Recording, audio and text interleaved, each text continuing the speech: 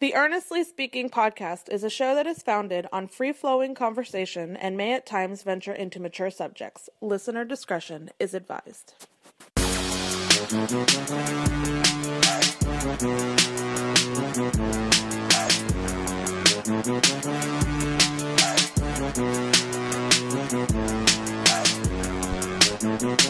Earnestly podcast coming to you February 15th, 2023.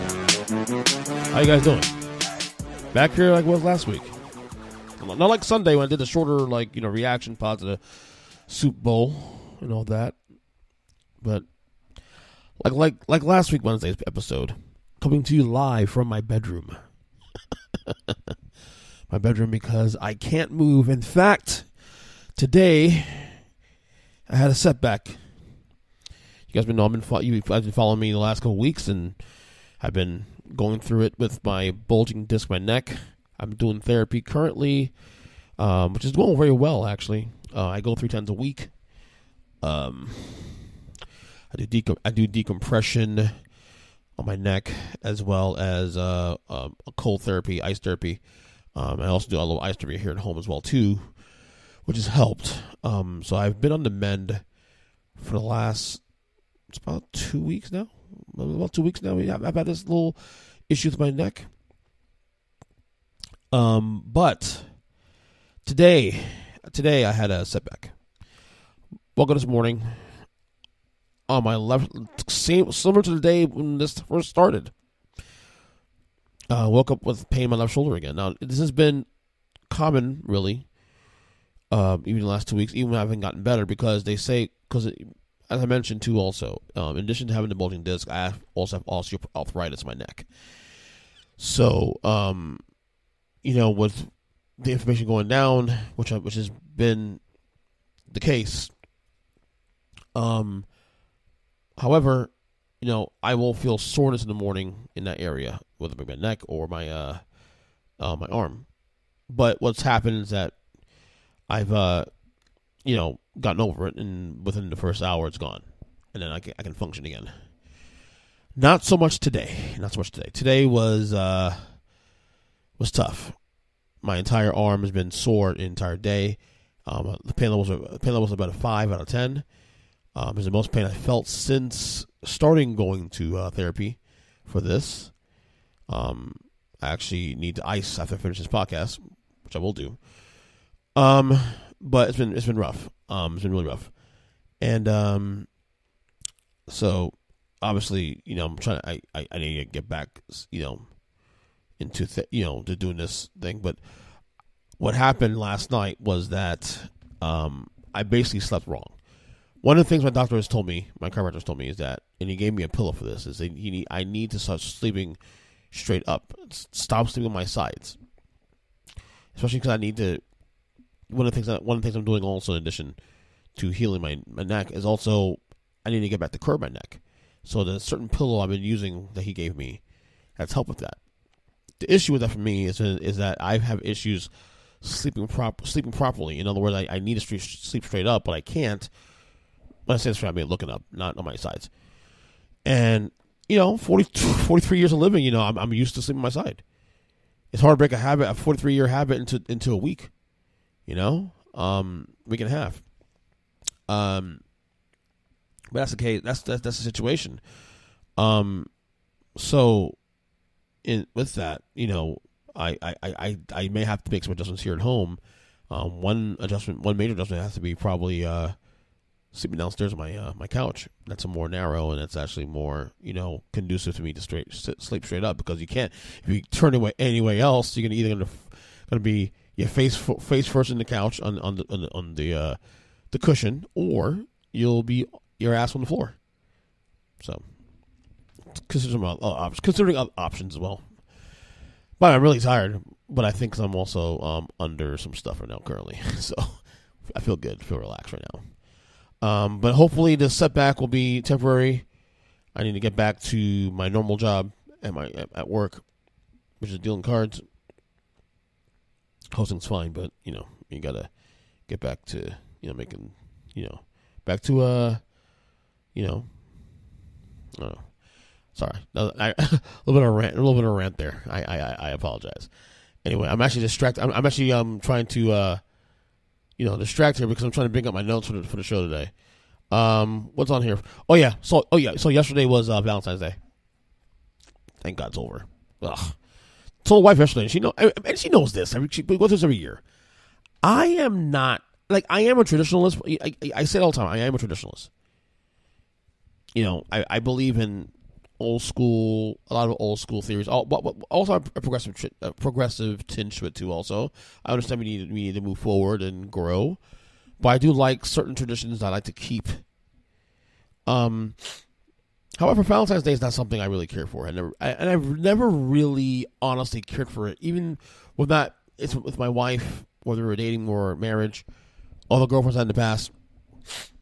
I did things for them because it was important to them, but I can do without the overall specter of what Valentine's Day. And I reminded her yesterday, listen, I don't care about Valentine's Day. My thing is this, and my quote, my slogan here is about I love to me is a 24/7, 365 situation. Love day every day. Okay, not just February 14th. And not only that, and to boot, really, let's be real here. Why would you want to go to a restaurant on the day of Valentine's Day where it's literally just to book a seat, you gotta wait 2-3 hours to get a seat for a nice restaurant that everybody's doing at the same time because they're doing the same goddamn thing you're doing? Seriously, why would you want to put yourself through that? Even in the past when we celebrated Valentine's Day, my wife and I were simple. We sit home and make little lunches for ourselves, or dinners for ourselves. One of the traditions we have is we would watch an old school movie. One year we did we watched all the Batmans because Valentine's Day actually happened to fall on our days off. So we watched all the Batmans, for example, all the original all the way through the Batman and Robin. And we sat there, we made fried chicken, we ate fried chicken and ate mac and cheese. We had a southern dish. One of the most awesome Valentine's Days ever we did. This took years. This is pre-kids. I think this is pre-marriage, actually. We're talking 2008, 9, whatever. That's what we did. We got some mac and cheese and fried chicken and just watch Batman. The Batman trilogy, or the four movies. Batman Returns, Batman Forever, and Batman and Robin. So that's how we celebrated our Valentine's Day back in the day. Back in the day when we didn't have responsibilities that we do now. But it is what it is. You gotta grow up, right? You gotta grow up there. But Valentine's Day is not for me, man. It's really never. I'm not saying that you, listener, to this podcast, say, look, if you want to celebrate Valentine's Day, go right ahead, dude. No one's stopping you. But it's just not for me, man. It's just one of those things where I don't fall into these corporate, even with Christmas, and we enjoy Christmas as a whole, the holidays. I don't follow all the traditions of Christmas anymore. I don't think we should be. I think it's way too commercialized now. And look, what I'm saying is not popular. I'm probably the get off my lawn guy. I'm approaching my mid-40s. I get that. It's not my thing. So anyway. All right, what else on the docket here? We got things to talk about here. I want to get us into between 40 and 45 minutes. Yeah, football's over now. Although there are 2 leagues that are on the way. I think XFL's coming, next week or a week after that. And then the USFL returns also after a 20, 30-year absence. Almost 40-year absence, actually, in April. And people ask me, well, are you going to watch the XFL, the USFL? No, I don't plan to. If it's on TV, there's nothing to watch, I have nothing to do, I'll probably watch it. I think what I want to say is this: I'm not going out of my way to watch these 2 promotions or 2 leagues, and it's not because I don't want to. It's just I don't have the fucking time to do it. I really don't. And not only that, I love football. I love the NFL, but unlike years ago when I didn't have a family and all this stuff, and when I was younger and didn't have a care in the world what goes on, back in the day when the NFL ended, I get depressed. I get really depressed about it. Because it's gone. It's all gone. And then it comes back. It's like, oh my God, it's back. Now I don't mind. Like I said on the show a couple weeks ago that one of the positives about college ending in December, and then NFL is coming down to a close as we get through these weeks, was that you get at least on my end anyway, you get a part of your life back. Like one of the things I do a lot with my wife, we binge shows together. But the fall is hot. It's tough because NFL's here, college football's here, NBA comes back around in October. Baseball playoffs going on. So the times I would have to watch the stuff with my wife, it gets taken away because I'm watching football and all these other things throughout the fall. But now football ending now, and being done, I get a lot of my life back. Like Sundays aren't so restricted for me anymore because I don't have to work. Like I obviously watch basketball, but basketball to me is every day for me. If I miss a game or two here or there, no big deal. But I think another thing too with football, and part of the reason why I think I've come to an even better appreciation of it now in my 40s, is sometimes you have to miss it for you to appreciate it. I mean, I feel like sometimes you have to for you to really enjoy the thing that you love sometimes, and you need to let it. It's you need to let it go away for a little bit. It's hard to appreciate it without missing it. It really is. Like let it go away for a little bit. Football's done. I mean, only that we have the little narratives. You still got free agency coming up a couple weeks. Still got the draft coming up a couple weeks after a month or two after that. So there's still things coming up. In NFL, we still got to talk about. And we'll discuss in the podcast, of course. But it's hard to appreciate it without missing it. So let it go away. And in my case, as a sports fan, I still got basketball. I still got NBA basketball. I have the playoffs coming up very soon in the next 2 months. Baseball returns in April as well too. Hockey, especially the playoffs, I'm heavily into it. But the thing is also too, like I said, in addition to all that, I still also have a life. I like to be broader about things. I love to read content. Like I'm back on my Audible thing now. I'm actually reading books now on there regularly, like for the first time in a couple of years. Things of nature. Like I said, there's a lot of things here I'm doing that that sometimes it's okay to be without that football, whatever the thing you love. It's good to get away from it. Because when it comes back, you're fired up for it in September. So. I don't know. It's the old saying, absence makes the heart grow founder. It's a real thing. It's a real thing. But that's kind of where I'm at now with football. I don't know if you guys saw the Super Bowl odds recently. Got released right after the Super Bowl was done on Sunday.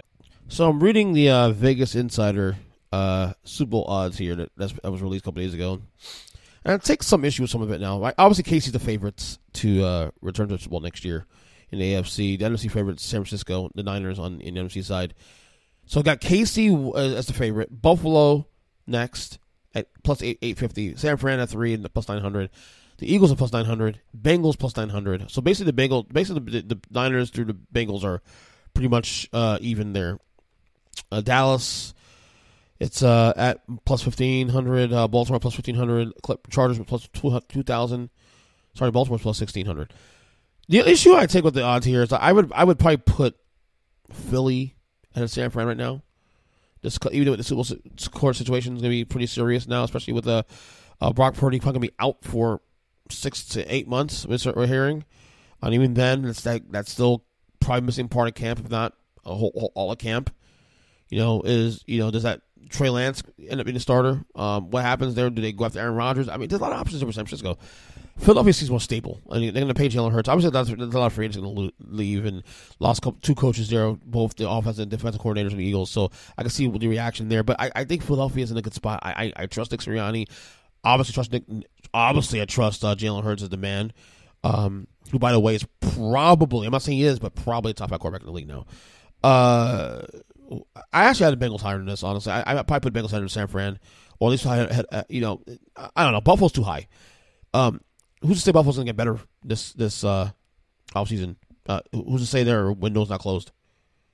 It's very possible the window's closed. So, Dallas, of course, right in the mix. It's Baltimore. And that Baltimore one's going to be pretty funny because Lamar may not even be there next year. So, obviously, if he gets traded or, whatever, that will fall heavily, obviously. My Giants are plus 4,000. No chance, right? Worst odds here, the Houston Texans at plus 28,000. As well, actually, you got two teams there. Arizona also plus 28,000. Indy plus 2,000. Atlanta plus 7,500. Well, whatever. These teams all suck anyway.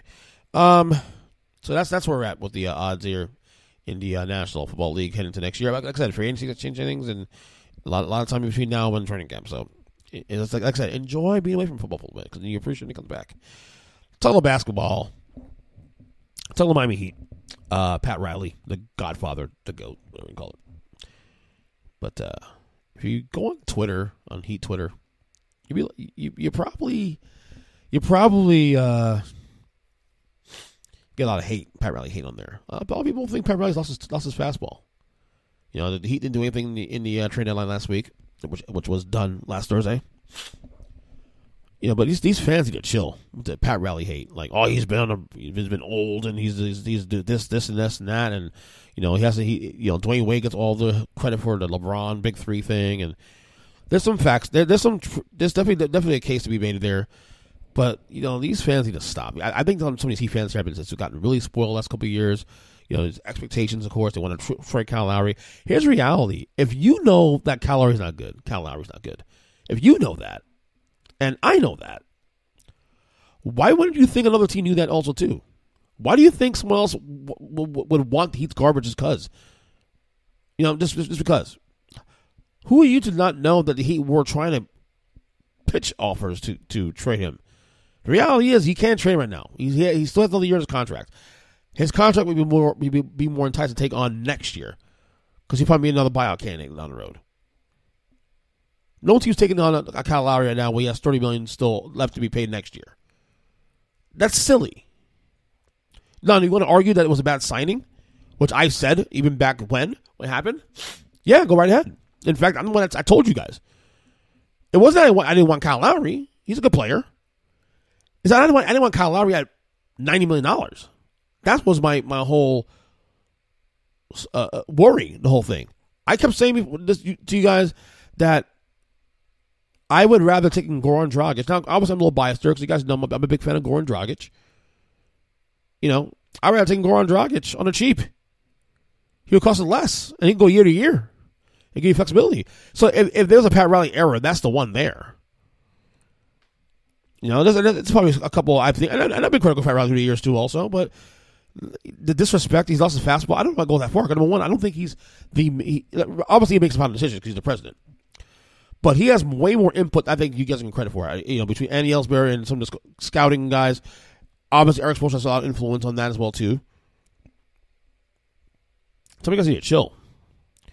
I don't know if he lost his touch or his fastball, but he made some mistakes. It's okay. Not every, even even Steve Wonder had duds. Like relax. It's all good.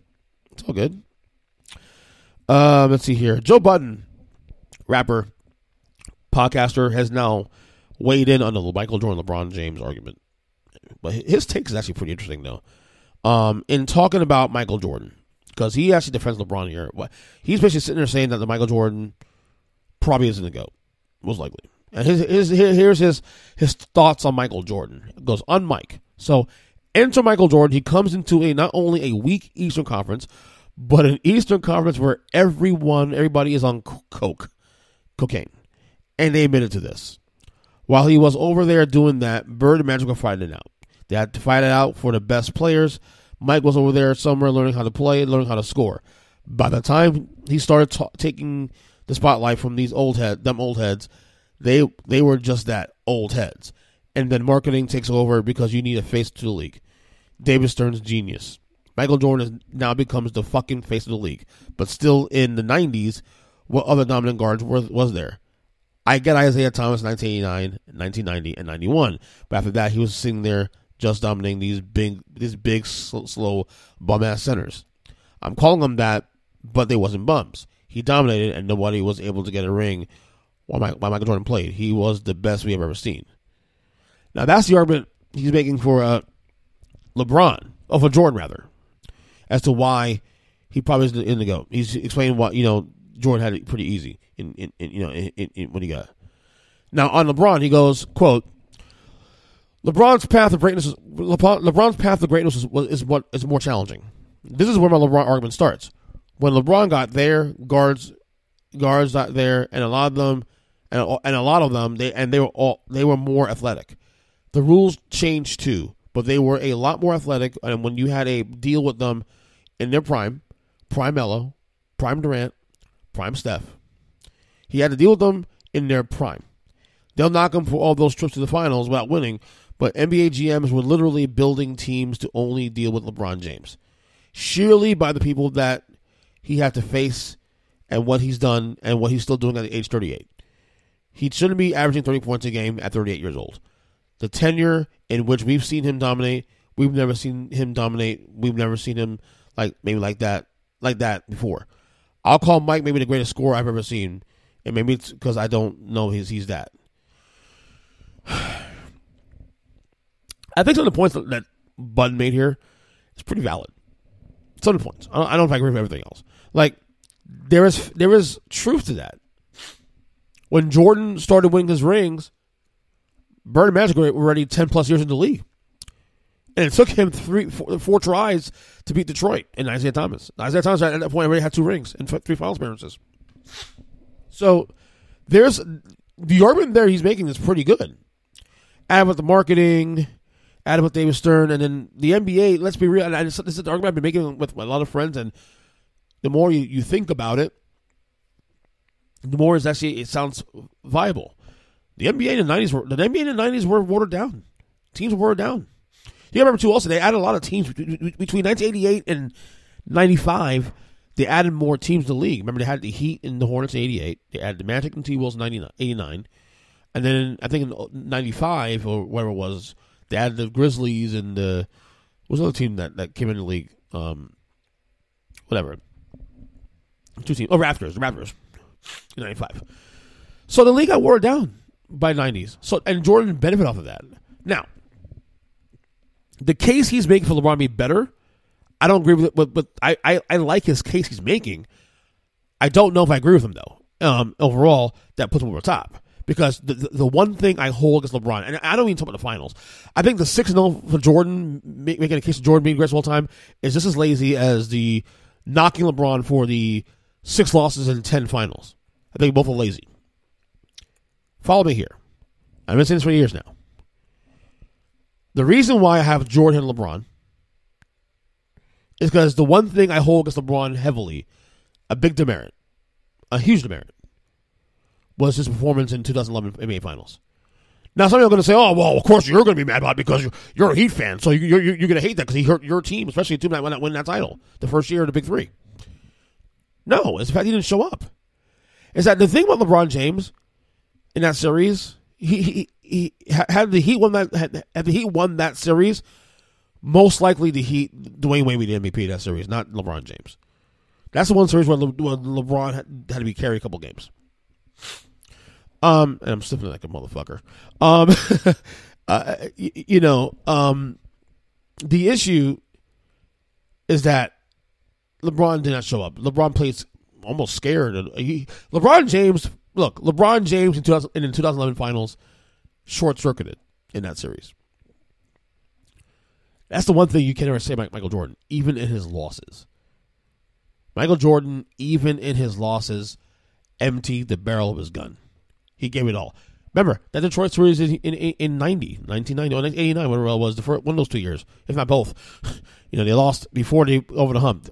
Michael Jordan averaged 35 plus a game, 37 points a game in those series against Detroit. And that's a vaunted Detroit defense.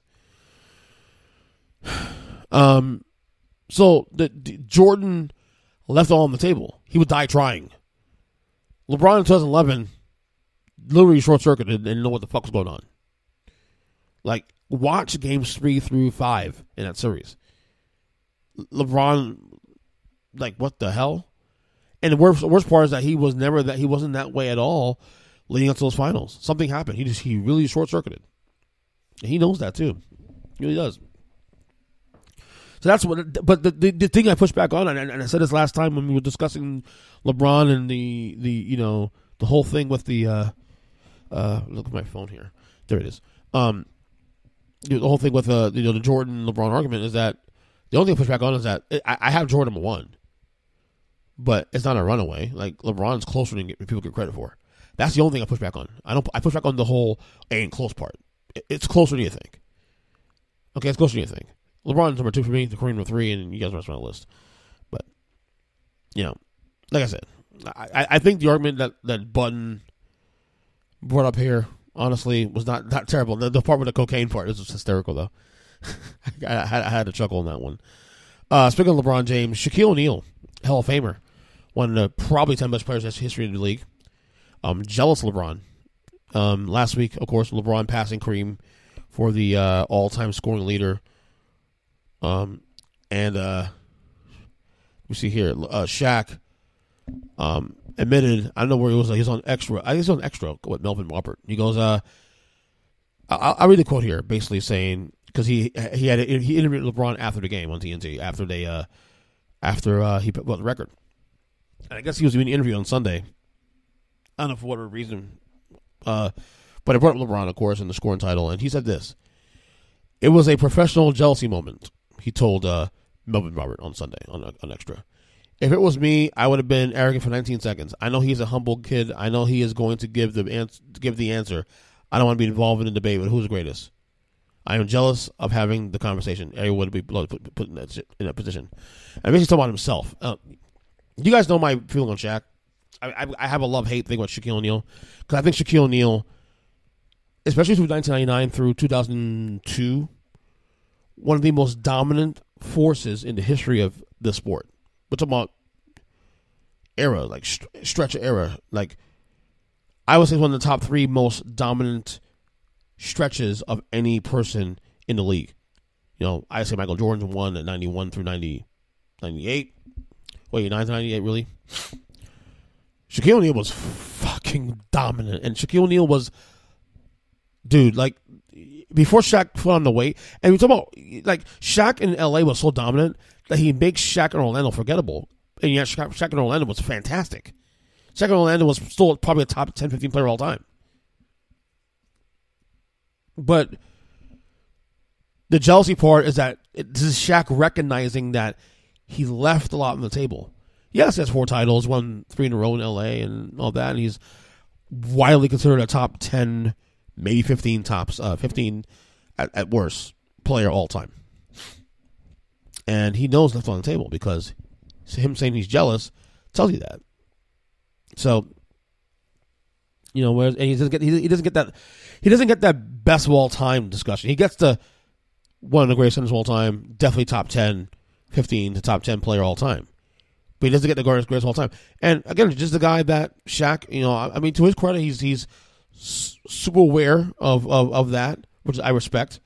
He cost himself. He cost himself because him getting surgery on company time when he hurt his toe back in 2002. He regrets that, of course. And him not taking care of his weight and taking care of himself. Shaquille O'Neal could easily add in 3 to 5 more dominant years in the league, which will put it probably at 2009-ish, where he's actually dominant, and then actually can trail off a little longer after that. But by the time he got to Cleveland and Boston in his career, he was way out of shape. You can see it.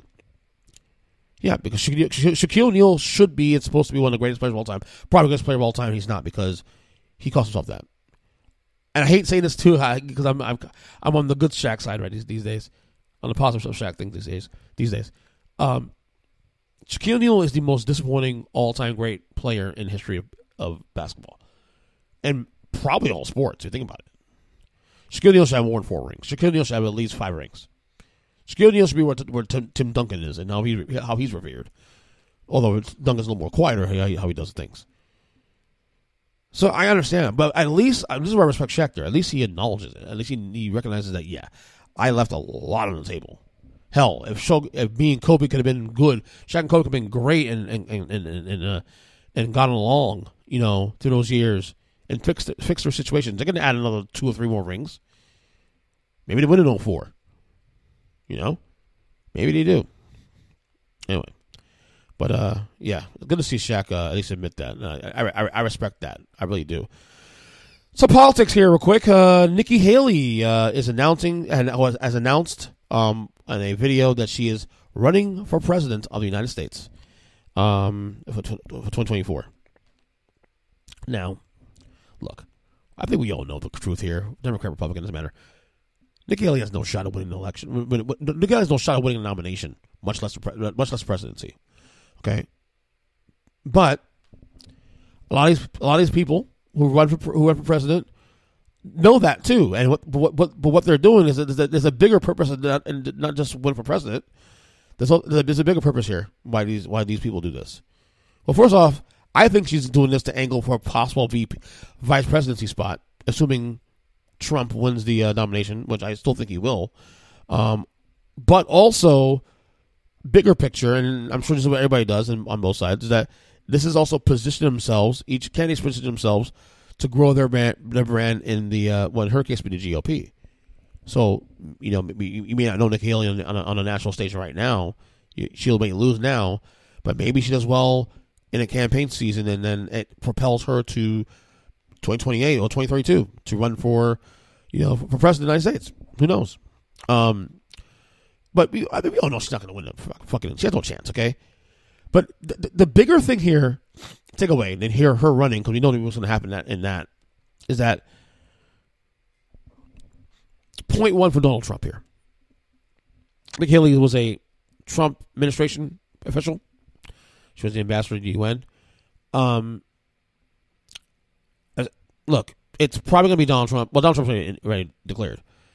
Most likely, Ron DeSantis, our governor here in Florida, is going to most likely enter the race, and many people believe he has the best chance of defeating Trump to a nomination. But here's my thing. And I think a lot of people agree with this also too. The bigger the field, the GOP field for president, the better chance Donald Trump has of getting nominated. Better chances he's going to run nominated. In fact, I think he will get nominated with this even more, because people like Nikki Haley who support Nikki Haley are going to appeal votes away from DeSantis. Trump already has his 25-30% of the base already. Even if it's shrinking right now, he still has the most of that base. So the play, in my opinion, the play here isn't for more people to come in the race. But then again, whatever. It all depends on what your ultimate goal is. If the ultimate goal is to get Trump out the paint, then the play should be here. It should be supporting one candidate and make sure you coalesce with that candidate, and that way all the votes go to that candidate. And obviously, what we're hearing now is that what we hear from many people is that Ron DeSantis is the only other big major option that can defeat Trump in the nomination. But again, these candidates have, or potential candidates have other things on their mind, and other reasons what they do, grow their brand and position themselves, like I said earlier, to whatever higher party thing. I'm saying right now, the more people that come in this race, and you're hearing Tim Scott next to probably declared to run for president, the more people in the race, the better for Donald Trump. So Donald Trump's odds of becoming president or becoming Republican nominee are increasing day by day. And Nikki Haley is just added to that.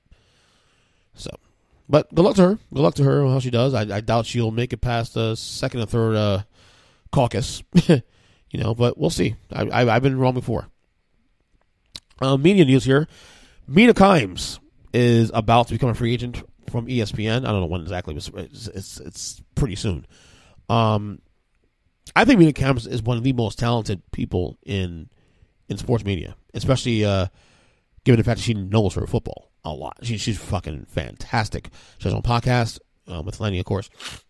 She also appears on First Take with Stephen A. Smith and company, and during the football season, she knows her shit. And I think she's gonna be one of the most sought after free agents for other potential jobs outside ESPN that we've seen in a while. She's so freaking talented. I saw that Dan Labertard already put a tweet out because Bill Simmons supposed he's interested in signing her. To which Bill Simmons, to which Dan Labertard said, "Well, be getting back on line." Of course, Dan Labertard and Mina Kimes have a very good relationship because she used to be when the Labertard show was on ESPN prior to 2021. Mina Kimes was a regular on that show. Was one of the, she wasn't part of the show, but she was one of those extras that came on very often. She's still very close to the staff, especially now, even now, since them leaving ESPN. But I think anybody that first of all, I mean to say something about ESPN. If you let her walk, you're fucking stupid. You are fucking stupid because Mina Kimes is fantastic, and she's a woman, and she's gorgeous. You're losing a lot of potential eyeballs here because of who it is and what she knows and how good she is at her job. So if you're ESPN, make sure you sign this girl to it.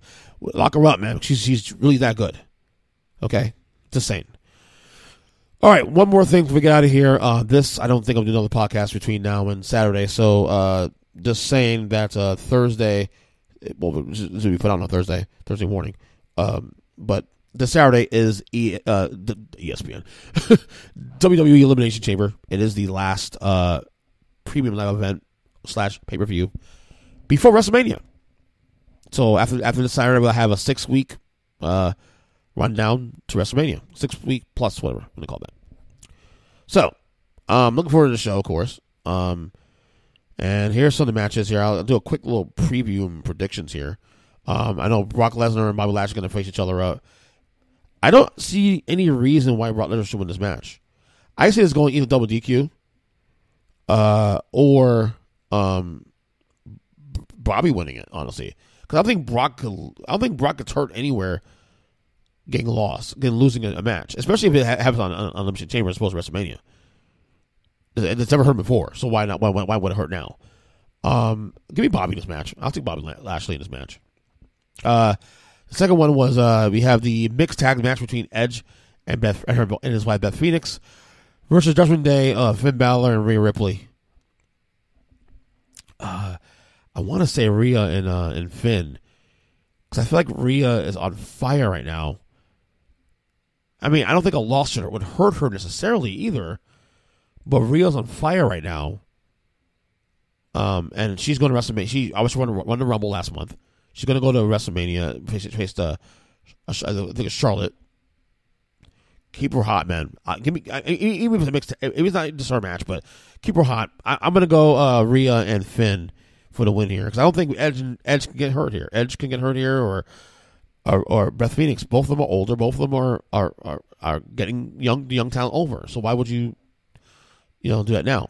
So, all right, we have the undisputed WWE Universal Championship match between their newly departed Sami Zayn from the Bloodline against Roman Reigns.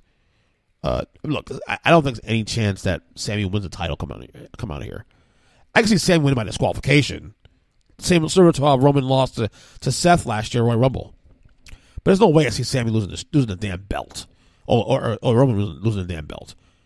As much as I want to see Sami Zayn actually win a title, I don't see him as that. I see him, I don't know, it's just maybe just my whole perception of what a champion looks like in WWE for 40 years.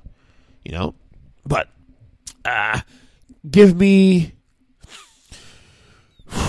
I'll take Roman. But if Sami wins, it'll be by DQ. It won't be a clean win. There's no way how Roman's going to WrestleMania without the belt. The only way I ever saw that scenario playing out is if The Rock was involved. So that's that. And as you know right now, The Rock is not involved currently. All right, we have let me see the matches we have here. Hold on 1 second. Okay, yeah, we have 2 Elimination Chamber matches. First for the females. We got 1, 2, 3, 4, 5, 6 contestants each one. We have Asuka, Liv Morgan, Nikki Cross, Raquel Rodriguez, Natalya, and Carmella in the women's chamber. I want to pick Asuka. It seems pretty easy. The wild card here probably is Raquel Rodriguez, but I'm going to take Asuka. I don't think there's no way he'll have Natalya going to the title picture or Carmella going to the title picture. Knowing how you see Nikki Cross doing it. So to me, the only 2 and possible third is Liv Morgan. That's it.